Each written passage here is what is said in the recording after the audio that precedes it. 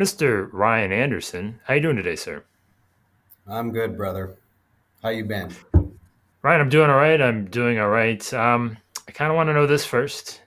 Is there one thing that you didn't know existed until far too late in life that you really had no excuse for not knowing of its existence? Ooh, that's a good one. And there is something, and I'm missing what it was. It was pretty recent.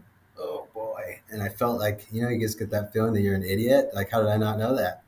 I'll have to rethink because I've got one for you. Let me get the juices flowing, and I'll come back to it. That's all right. We can definitely come back to it. I'll give you mine real quick.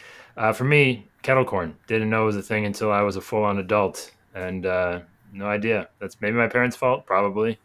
But just had no idea that you could put sugar on popcorn. That's slightly terrifying. So you never had like Cracker Jacks as a kid? That's kind of like that's more Well, caramel. see, I didn't know that those were in the same family. Like, I understood what Cracker Jacks was, but I didn't know kettle corn was its own, like, pure thing. If you want to stick to the topic of food, I didn't know. I knew they existed, but I never tried one until about last year. Uncrustables. Oh, I know it's just peanut butter and jelly, but it's the best peanut butter and jelly you'll ever have in your life. And it's just all the fake filler stuff that's terrible for you, all that goodness. But you never had one. I'll say that. That's one thing that I regret that I never tried until recently, and also regret trying. as interesting and possibly concerning as both of our answers might be, um, moving over to the world of insurance, I want to talk about sort of where you exist in the industry and your sort of experience in it, and I guess what hasn't really caught its way on your radar maybe sooner than it should have. Like, what's something that you came a little late to the party when it came to the business? What's something that you wish you maybe learned sooner?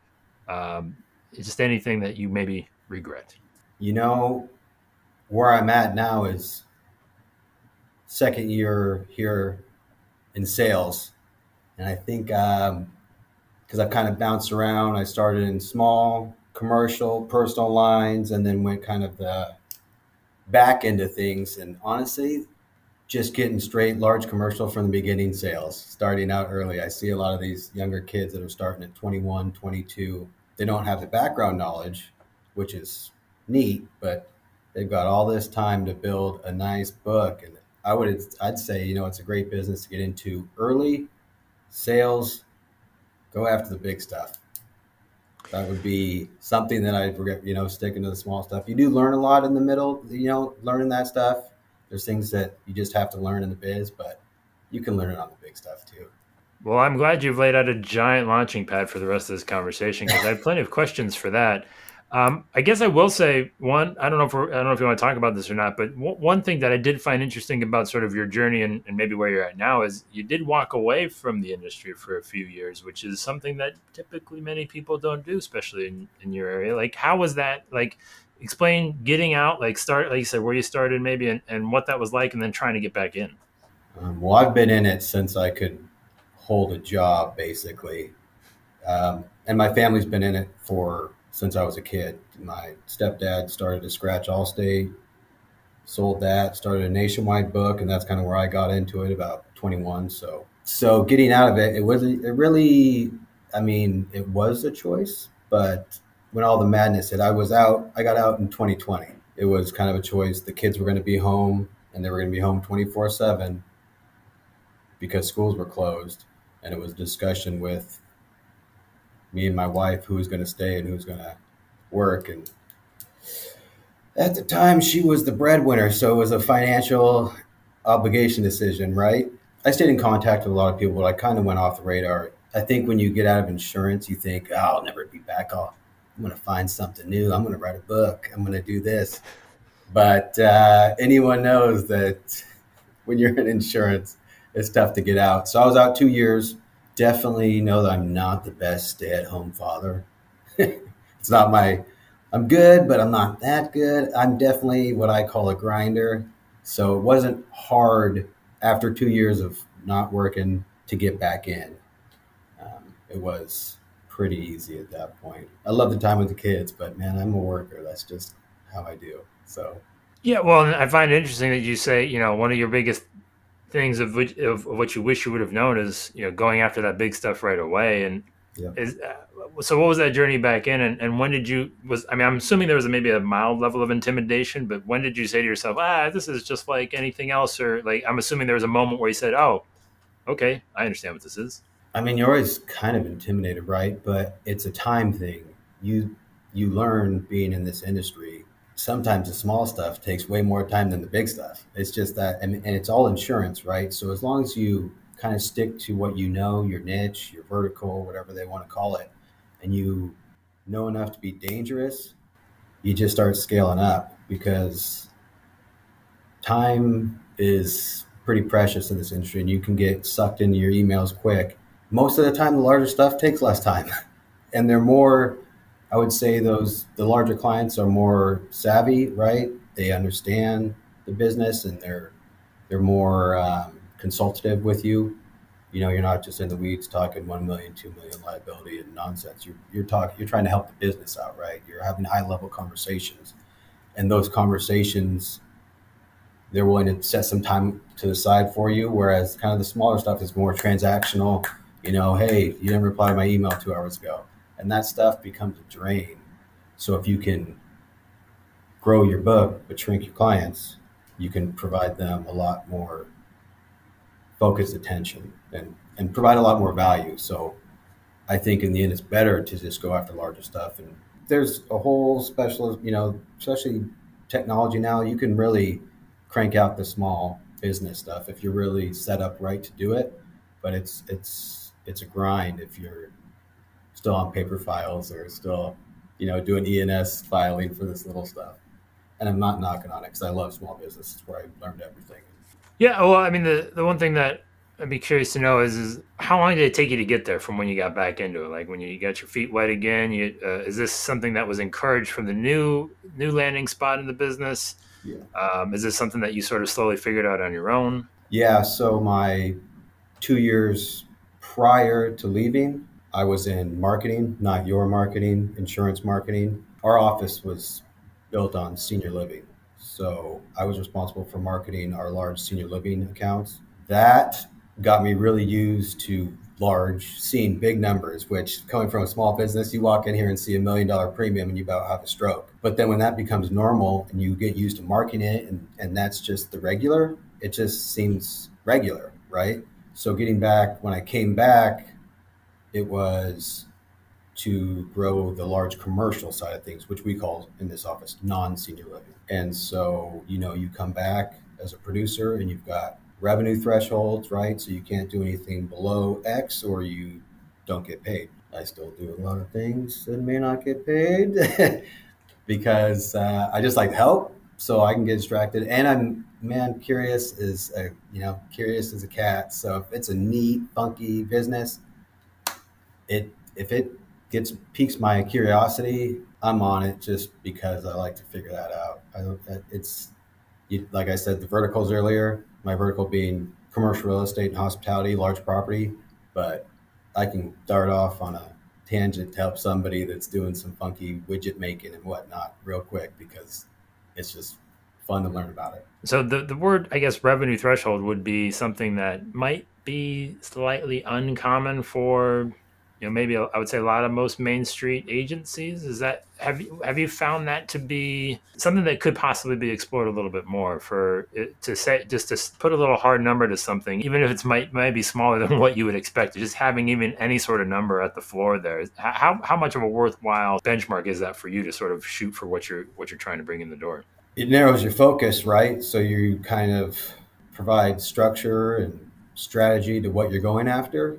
It took a while when I first got over here to talk revenue, not premium. Everyone, you know, it's, and then once you start talking revenue, you never talk premium. It's just how it is. And yeah, coming from the small side, it was all premium, premium, premium, premium. You know, I was nationwide. That was nationwide before it went broker side. It was captive. But getting that revenue threshold, say it's 5 grand, right? Average things out. Let's say you get 10%. So anything below 50, you're kind of like, especially now with the market, how it is, these increases, or if you're in a place like Florida, It's probably dang near 50 grand to insure your house. Not really, but it's in those markets where the property skyrockets, you can hit 50 grand real quick. And then when you start thinking that, oh, I have to hit this number, things just start opening up, and then you realize that even something that's at your revenue threshold that somebody would look at and go, wait, 5,000 in revenue, it's not even that big. And it's the same problems, the same things that you work through.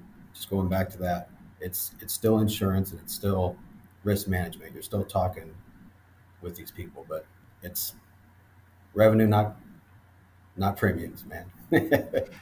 I might be going a little too far in the weeds in this, but I'm a little curious to know how far exactly you guys take it. When you talk revenue thresholds, is there any calculations to like the different types of accounts or industries that might take more or less time to write, and like the just the overall process to the ultimate profitability of it? Is that being factored in at all, or is it just no?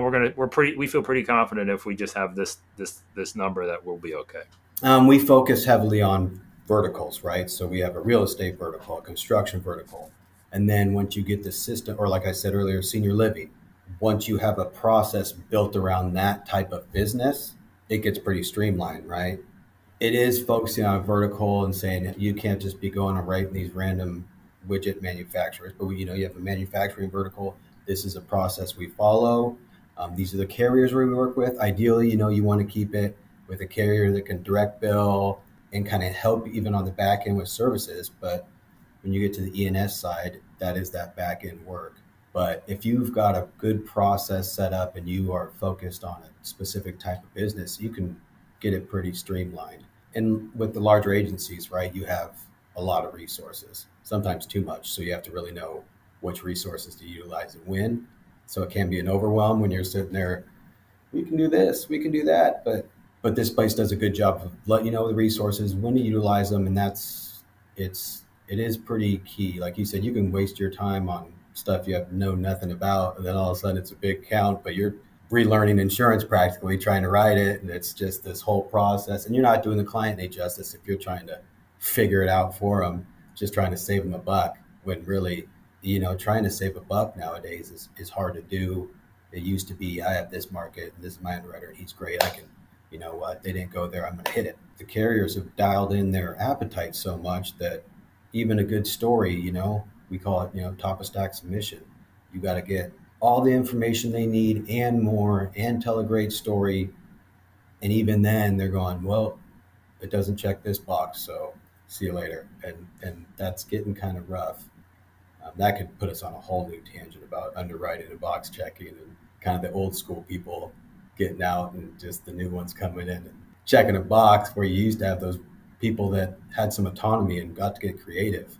I'm young, but I've been in it long enough to know that things change, and they're changing. I think I will have to know at some point before we're done. Talk. I would like to know your best checkbox sort of technique and what is your sort of secret weapon. But before we get to that, I do want to kind of go back to that. I can just hear Ryan, this sounds great and all, but how do you keep these larger clients? Like, where are they coming from? Like, because I know they're not just falling out of the sky in my neighborhood. I mean, what's like, where are you going to get these guys? Like, what's the secret to get into this mix and start building sort of that flow? Yeah, these aren't the ones that are inbound calling from your non-inbound marketing campaign that you don't have. If you're sitting there picking up the phone, whoever calls, then you will be wasting your time. But this comes from being in the associations that they are. But honestly, I mean, it comes from what one will call the grind, but cold calling and cold outreach, man. It's really, if you're dialing that phone and you're sending emails that are informative, or just asking for the business to get some time with them to just have a conversation, it's that cold outreach that gets to them, because they're inundated with stuff. But if you can get them on the phone for a minute and kind of tell them your story and just say you're looking for a conversation, that's how you get the larger ones, and staying on their radar, because that sales cycle is, if you're lucky, 1 year, but it's usually 2, 3, 4. Because once you get on their radar and you become next best friend, then you can start developing that relationship on the larger one. There's more relationship, and then everybody wants that big guy. Everybody wants that big guy. That big, shiny. Yes, if I just get this account, man, that'll put me at my goal for the year. But everybody's calling that because it's just what it is. And The next thing I think is, do you have, like you said, like if you're going after the top, like the tippity top, right? That might be a little more challenging. Have you found sort of a sweet spot as to where, like, they're not quite down at Yeah. the bottom of the threshold, So, but they're not, but they're gonna get the job done. and I'm still, setting up processes on how to be the most efficient. We use Salesforce, so you got tasks to kind of keep on. But like on the large one, like those elephants, you want to get a little creative. You have like we call it creative drops, right? You do something kind of gimmicky, but maybe not. Send it to them to get their attention, right? And you can have that elephant list that you can be more, what word am I looking, unique with, right? You can specialize to them because if you get one of those, that's a good one. So you can kind of do the slow drip with them and really know them well and approach it from a different angle. Whereas these, where you're looking at is that sweet spot. Um, I'm finding is there's Marsh, right, who's number one, and then the next three, four combined are as big as them. And they've written a lot of stuff in the past. And I'm finding that once you get to that mid to large market, if you've been there a while, then they go up, right? And so these nice, sweet, well, I guess we can talk premium just to keep the normies in here, but 75 to 200 grand in premium or 100 to 200, that's kind of 250. Those are the people that have maybe been on these books for 5 to 10 years. And as that person, that producer, that agency's grown, they've kind of gotten the, oh, okay, a little less attention. And that's a good number, right? And if you give them the attention that they probably once received, or they've grown and been part of a small agency, then you can provide resources to help them out, right? It's harder to find the guys with the mom and pops that just aren't as sophisticated as you are because everybody's getting bought up. That's the thing. You used to be able to go, oh, they're with so and so agency or like a State Farm, right? And that's just a bot getting pumped out. You can provide resources and really start helping them grow their business even more. That helps, but now you go after those guys and they're with the Marsh and they've seen all that stuff. So you got to be a little bit more unique and give them the attention, right? Well, I promise, and I have to deliver on the promise. So I want to go back to, like you said, the sort of the secret of standing out in the stack, the checking of the box. Uh, Like, what's the thing that you find really sets you apart? Like, what's one thing that's going to get the attention and going to get the grease the wheels on that application? simple thing is having everything that you know that they want on that submission. Just everything in one email that is going to give them the ammo. Because these underwriters, like I said, they're box checking. You have to provide these newer underwriters that don't have the autonomy, the ammo. If you're getting something, trying to get something tricky in there, you have to give them the ammo to run it up the ladder. Because if you give them that, then they feel comfortable going up and saying, hey, this may have a little hair on it, but look at X, Y, and Z that they pointed out, and it's all there. And these underwriters are so busy because the market's hard, so they're just getting inundated with submissions. So if it's not in one email and everything they need, next. They don't want to sit there just like you don't. You don't want 5 emails. You want one email and you can answer it. Done. They're like, oh, okay, now I have to send.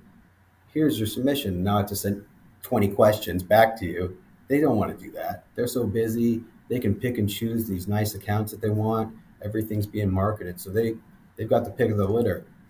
And if so, to your point, hey, knowing what you're going for. So if you commercial real estate, you know what they're asking. You've got the right supplemental for that, multifamily risk. You've got what are the pains of that industry.